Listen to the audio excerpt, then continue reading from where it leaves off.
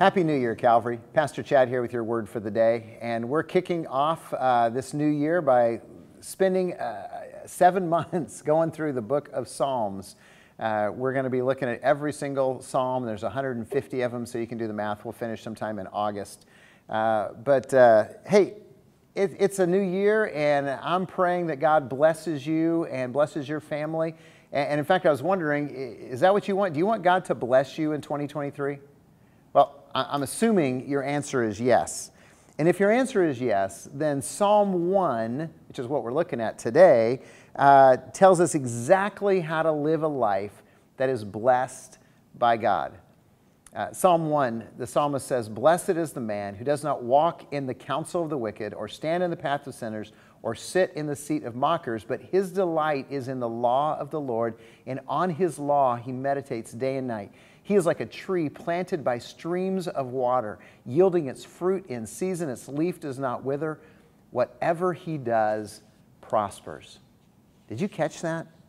So if you want to have a blessed 2023, Psalm 1 tells you the two things you need to do. Okay, every one of us, if we want to be blessed in this year, then hear these and do these. First one is, be careful who influences your life. He starts off by saying, "Blessed is the man," or the person, "who does not" do what? "Walk in the counsel of the wicked, stand in the path of sinners, or sit in the seat of mockers." In other words, don't hang out with people who are intent on evil. You know, if you're walking in the counsel of the wicked, then you're listening to idiots tell you how to live your life. If you're standing in the path of sinners, you're going to get caught up with them. They're going to drag you along to sin. And if you're sitting in the seat of mockers, you're making fun of other people, you're scoffing at everything, then it's not going to end well for you. So look at the people who are influencing your life. Proverbs says, "The one who walks with the wise becomes wise, but the companion of fools suffers harm." So evaluate a little bit of who's influencing your life. By the way, this is why I'm a huge champion of life groups. We're going to have life group signups this coming weekend and the next weekend, and we want everyone to be in a life group. Why? Because you need to be surrounded by godly people who are wanting to follow Jesus and can encourage you to do that, and you can encourage them to do that. So be careful about who influences your life. The second way to be blessed, second key to being blessed, is simply this: delight in God's Word. Delight in God's Word. Right? Isn't that what he says? His delight is in the law of the Lord, and on his law he meditates day and night. So read the Bible, study the Bible, memorize the Bible, meditate on Scripture. Put God's Word into your life, and guess what's going to come out? It's going to be blessings.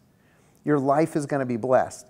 And that's why I'm going to encourage you, here it is January 2nd, read through the Bible this year. Get involved in a daily reading plan and follow through. Do it with your life group. Do it with your family. Do it with somebody who can help you and hold you accountable so you guys can learn together to do it. So just figure out a plan and then do it. But in any case, if you want to be blessed, you know what to do. Make sure you're surrounding yourself with wise counsel, friends, influences, and read and apply God's Word.